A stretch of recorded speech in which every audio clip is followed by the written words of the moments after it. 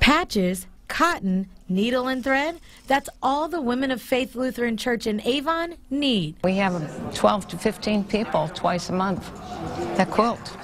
I love to sew, and it's nice to get together with all the ladies. The group has been getting together for the past 15 years, making what they call care quilts for cancer patients at area hospitals. We just enjoy doing it. We enjoy getting together for a purpose. We have no idea who receives the quilts, but they go around and distribute them to their patients. I've gone through it, and I know what cancer patients are going through. Last year, the women donated 220 care quilts and 15 heart pillows to patients receiving treatment at Fairview Hospital's Cancer Center. And this year, the women are starting off strong. With only a month under their belt, they've already made 35 quilts.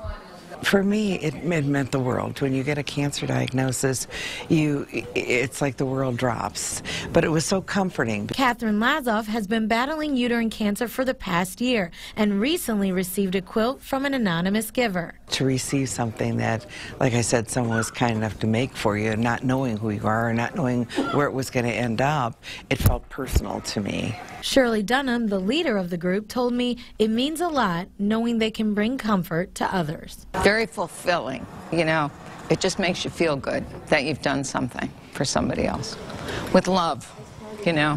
For the Now, I'm Lauren Wilson. Give them a lot of credit. The group is one of many who donate quilts and comforting items to the Cancer Center. Most donations are kept anonymous.